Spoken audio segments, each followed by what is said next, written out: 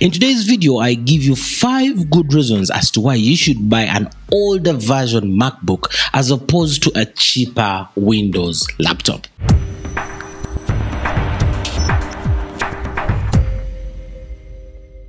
What's up and welcome to Tech Select. My name is Linus and I do appreciate everybody that is subscribed to this channel. Thank you so very much. Now, like I said, today we are talking about why you should go out and buy yourself an older MacBook Pro as opposed to buying a cheaper Windows machine. So there's so many Windows machines out there and most of them are not really so well built, so that is why today in this video I'm giving you 5 reasons why you should go and pick up yourself an older MacBook Pro. Let's start with reason number 1. Reason number 1 is design. Now, you just can't beat the design aspect of the MacBook. The MacBooks were designed really well, and of course, I must say their design has aged very well. Like if you look at, let's say, from the 2012 coming down all the way up to like the 2009 MacBook. So from 2009 to 2012 MacBook Pros, those things look stunning. The aluminium bodies look amazing. It just looks nice, and the best bit of it is I love that glowing Mac logo at the back there. So it's the kind of laptop where you put on the table and people feel like, yeah, it is a very presentable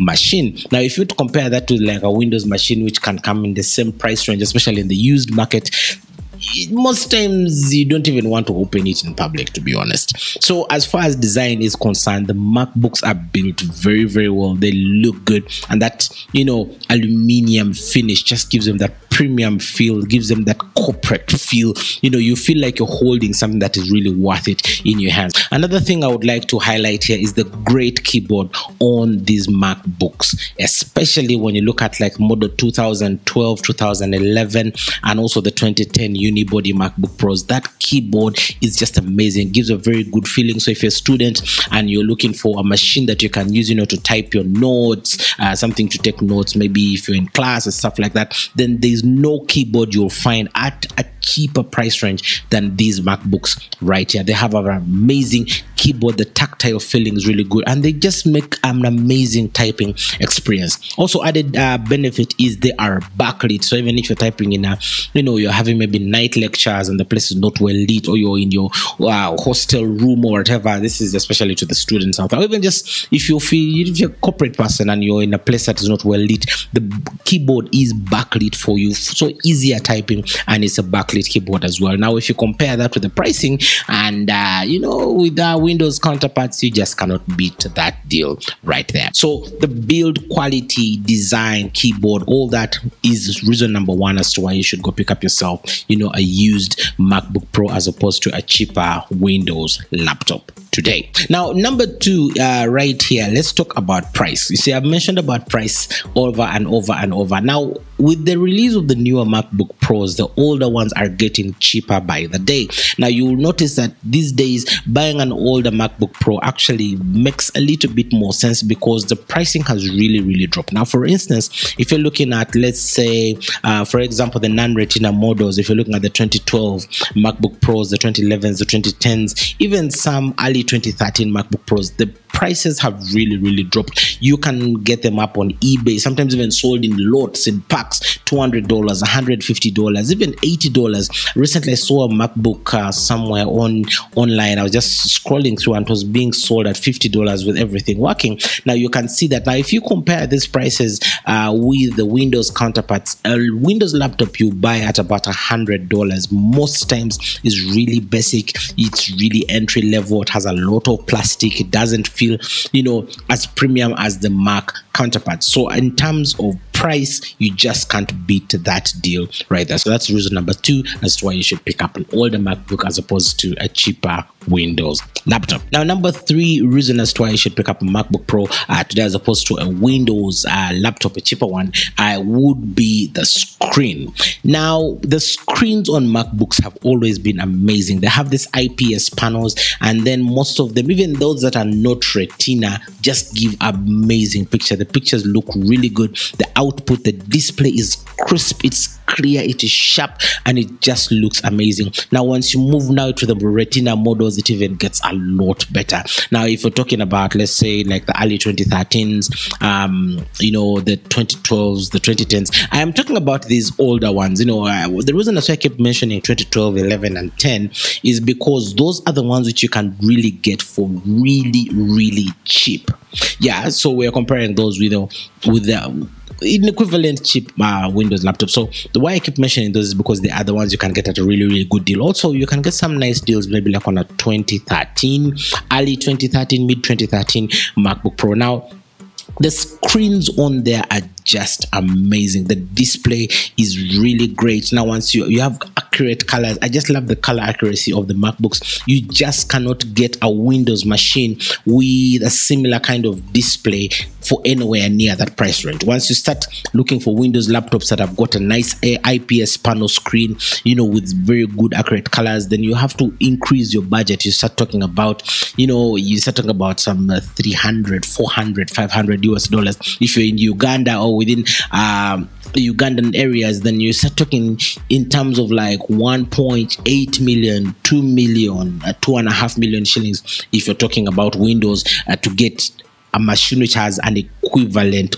good screen. And yet in this particular case, in our Ugandan market, if you're looking at the 2012, early 2013, 2012 and the 2011 MacBooks, you're talking of a price range of about 900, 800. Sometimes if you get a good deal, even 600,000 Uganda shillings, you can always convert that to dollars. So you get to see what I'm talking about. In terms of screen, you just cannot beat that deal right there. Now, reason number 4 as to why you should pick yourself up an older MacBook Pro as opposed to a cheap Windows machine would be performance. Now hold your horses. I know right now people are going to be saying you can't compare the performance, but hey, let's analyze it a little bit. Yeah, in terms of performance, let me use the 2012 MacBook as my benchmark.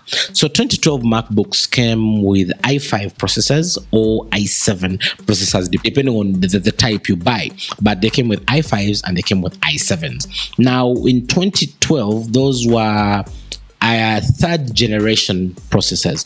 The 2011s and 10s had like second generation processors or so. Now 2013, mid 2013 towards the end, there's now when they started move, they were still rocking the third generation. Then 2014 is when they went to about 2014, late 2013, early 2014 is when they moved over to the fourth generation Intel processors.